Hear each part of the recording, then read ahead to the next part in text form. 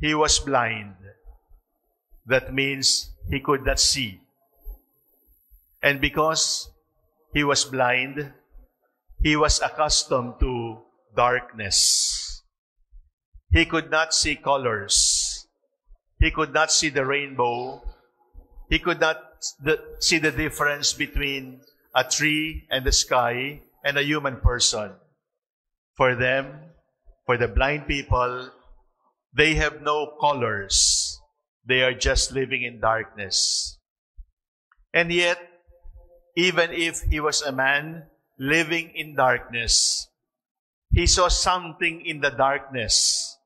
That is why, even in the darkness, Bartimaeus, the blind man, said, Jesus, Son of David. Jesus, Son of David. He saw that, even if he was blind. How did he see that? Because we are able to see something even if we have no eyes. When we are living in darkness, we also become more sensitive. When we are living in darkness, we see lessons that people who can see sometimes miss. You do not appreciate much the beauty of the sunburst, or the beauty of the moonrise, or the beauty of the sky, or the blueness of the ocean, because these are ordinary things for us. But for a blind man who lives in darkness, I say now, there are important lessons in life that only darkness can see.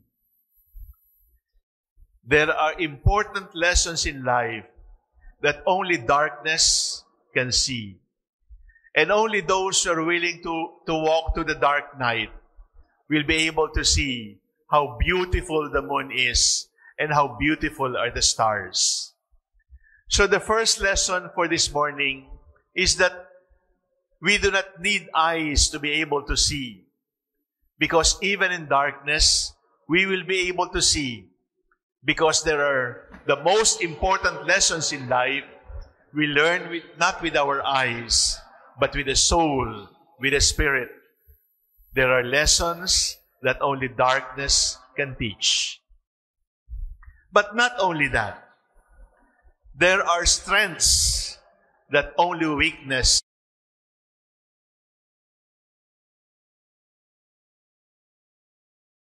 can give us. We want to be strong. We want to be free from sickness.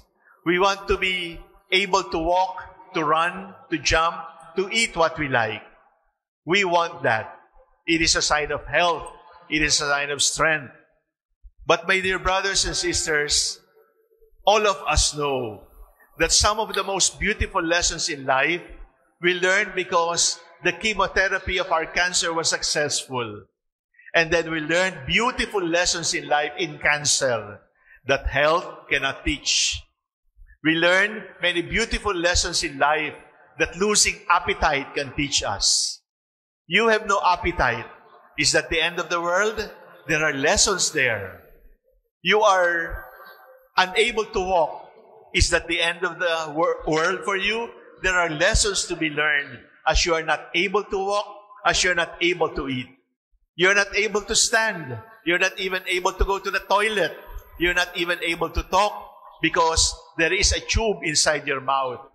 But there are lessons in life that only getting sick, that only being weak, that only being unable to stand up and walk can teach us. In other words, the prayer we ask, the prayer we address the Lord is this: Lord, in my weakness, be with me. Lord, in my strength, be with me. Because there are lessons in life that strength can teach, but there are lessons in life that only sickness and weakness can teach. Darkness is a good teacher. Darkness is a good eye for the soul. Sickness, weakness is a good teacher because an easy life is a bad teacher. And the last lesson, which is in the latter part of the gospel, I say, Silence. Silence has a good melody. Silence is a good music. There is a melody that only silence can teach us. There is a beautiful harmony that only silence can teach us. And in a world that is always accompanied by music, by gossip, by cuento, silence is the language of God. And silence has a melody that no singer can sing. Silence has a harmony. Silence has a beautiful hymn that no voice will be able to understand. Bartimaeus fell silent. He told the Lord, I want to see. There was a lull, and it felt like eternity. And in that silence, he was able to see. There is an eyesight, there is a beautiful harmony that only silence can teach us. So this Sunday, please take home with you 3 words. Darkness, weakness, silence. Darkness has a good teacher. It has a different kind of eye. Weakness is a good teacher, which strength cannot teach us. Silence is beautiful music that no melody will be able to sing. Now, my dear brothers and sisters, it is the opposite of what you will see today outside the church. Because when it turns dark, we turn on our lights. We are afraid of the darkness. And if it is dark at night, we get jittery. We get anxious. Why is decor without power? Why are we without lights? Why are the bulbs off? But be comfortable with darkness, because darkness is beautiful lessons. If you get sick, pray to get well. But if the Lord wills you to get sick, ask the Lord, stay with me, Lord. And that is enough for me. Without internet, without YouTube, without Facebook, without music from the cell phone, without anyone texting you, do you get anxious? Do you get afraid? You feel forgotten? You feel ignored? You feel worthless? Let the cell phones be silent. Yet YouTube and Facebook be silent.